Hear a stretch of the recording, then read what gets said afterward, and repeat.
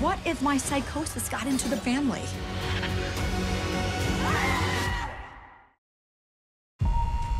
I'm rehabilitated.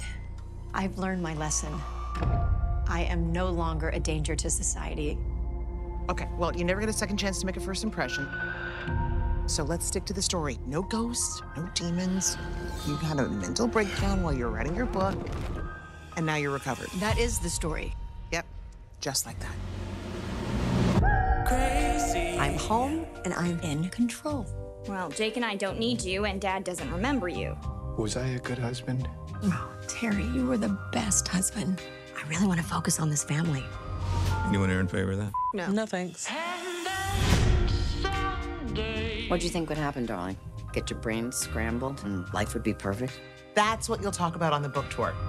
I don't want to be some mental patient on display. I'm not that person anymore. Hello, dear. Honey, are you okay? Hi, Tara. You see her? Yeah. What if my psychosis got into the family? I need to remember what happened. Something is wrong with me. I feel like I'm losing control. Maybe. You're a genius writer.